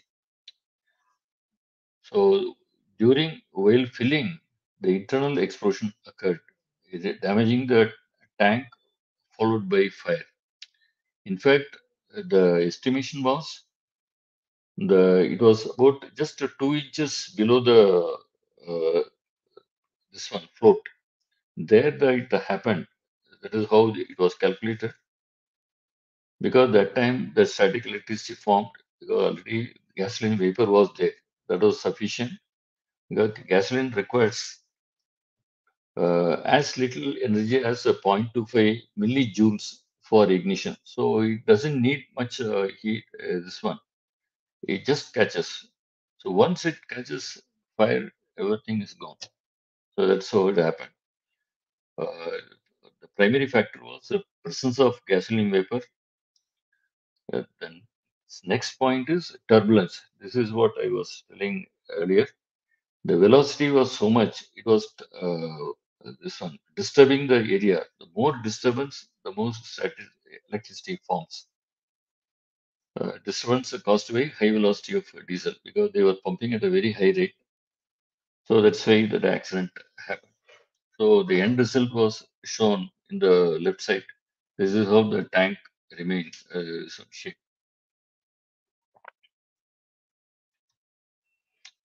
So now many accidents occurred due to lack of understanding or normal non-observance of safety measures in the tank farm or oil terminals.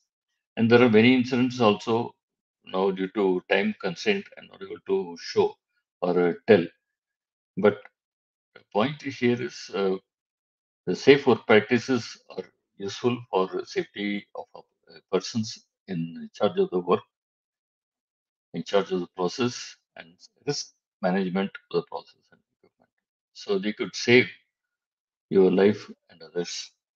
So, we have come to the end. So thank you. If you have any queries, please tell me. Thank you, sir. Thank you for such an elaborate session. We have some questions. We'll address it. The first question is, can you explain dome type and cone type? Cone, that term itself is explaining. The cone is like the top is a cone, forming a cone. Then the dome it forms a dome. Very simple. It is a straight array. This one. There is nothing to explain on that. Okay, sir, we'll move to the next question. Yeah. How do you differentiate API 2000 and API 650 because both applied for the low storage tanks? I have not gone into that particular aspect actually.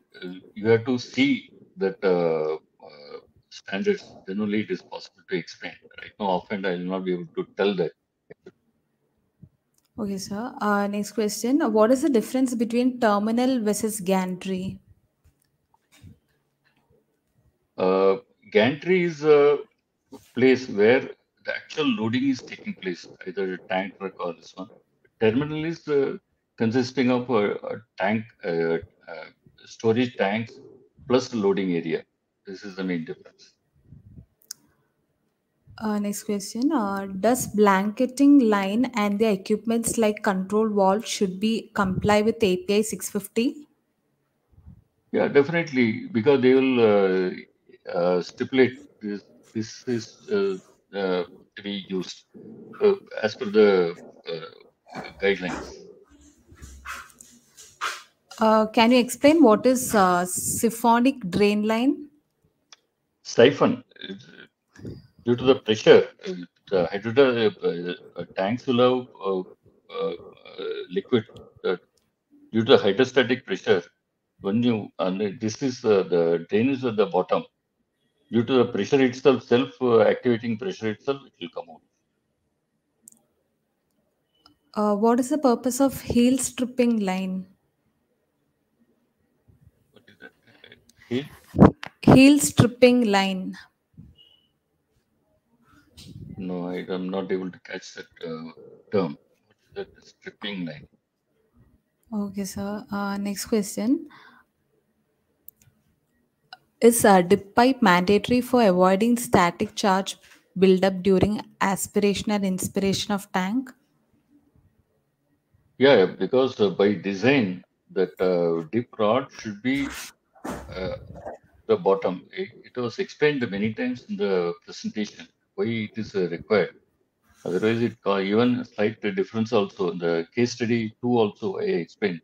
The slight difference also makes a lot of difference. That is why they are very very clear on this particular aspect. It has to go down. Next question. What is access hatch? Access hatches to enter, nothing else.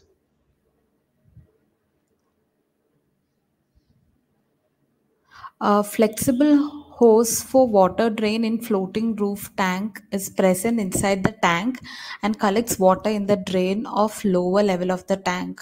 Can you explain? See this water, this this hose is connected to the roof. From the roof, it is always connected. Whenever any water comes on the roof, that comes through this hose and goes out. It doesn't have any connectivity with the material inside the tank because if there is any rupture, the hydrocarbon will enter the hose and come out. This is a serious thing. I think I explained that also. It is exclusively to remove water accumulated on the roof. Which is a robust design for level measurement or radar for flammable material stored in a tank? Is that allowed? Or and can it Yeah, act as a source of ignition source? no. See, nowadays radar type is the preferred method because it is more reliable. Actually, the manual one has cost a lot of. This one, the case two is case one is that only. They use the manual type of thing, and the one of the reasons or suspected reasons was that the manual float slightly got tilted, and that caused the static electricity. That was one of the main reasons. It caught fire. So manual thing now it is not the preferred one. Radar type is more safe, and throughout the world, people started using that, and it is more safe. Next question. Can we use far floating roof for methanol storage at boiling point 65 degrees Celsius? This is a design aspect. Right now, often I'll be able to tell this. Okay, sir. Next question. Can you say which corrosion is good and when it is promoted for deployment? Corrosion as such should be avoided in first place because it eats the metal. There is no question of bitter or corrosion should be avoided. Why we are giving more corrosion allowance? Because we know there will be corrosion. So to extend the life period of the equipment, you do it. Otherwise, corrosion is not a good thing to have. What is the purpose of nitrogen blanketing? It prevents atmospheric air entering, and because atmospheric air brings oxygen as well as moisture.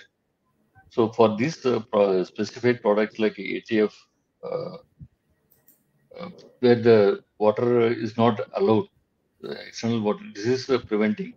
And some places, some compounds or some hydrocarbon, they can react with the oxygen.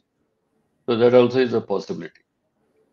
That is why nitrogen blanketing is given because nitrogen is a inert material.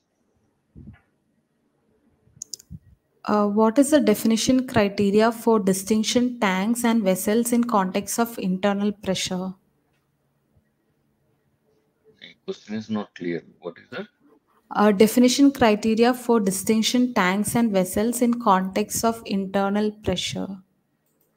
Given atmospheric tank, low pressure tank, high pressure tank, that say the pressure variations are already given in that this one. Based on it, it is decided.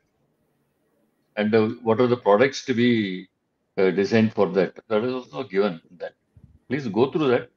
You will get it. Can you explain the role of nozzle sizing to reduce the velocity on lower side to avoid any static buildup? Here,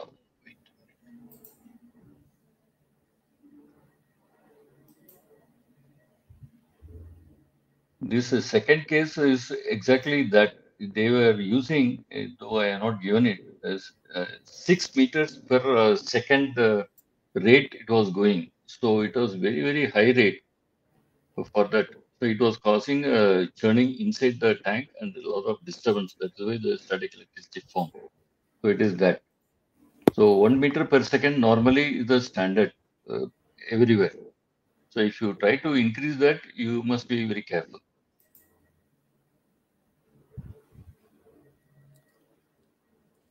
What is the purpose of slot dipping device? Slot dipping device.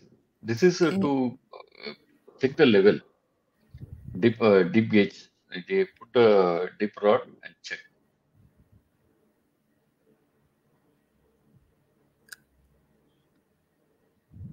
Is loading arm to load truck mandatory? Depends on the design. See, this is the if the place is more automated, they may have loading arm. If it is manually controlled, probably operator may go up and put connect the hose and all those things. If the workload is less, so they can do that. So it depends on the requirement and design. Can you Obviously, manual things have more safety aspect nowadays. People go for more automation. So loading arm is one of the things. Of course, it has got its own limitations because leak chances are there, but everywhere we have provided adequate provisions to prevent overcome such situations. Okay, next. can you brief on tank rollover phenomena due to admission of hot gas or a highly volatile liquid or hydrocarbon? Tank rollover phenomena. Yes, sir. I am not getting this. The first time coming across this particular thing. Maybe yes, it is right. Okay, okay, sir. I think we have addressed all the questions. I think there is no more questions for anyone. Okay. We'll wind up the session. Thank you so much, everyone, for making this a very interactive session, and thank you, sir, for addressing each and every doubts. I will be sharing the material of this training session in our WhatsApp group. So if you're not part of the WhatsApp group yet, please join. The link of the WhatsApp group is given in the post. We can see it in the comment section. And thank you, everyone. If you're interested to gain certification for this particular module, you can register for assessment.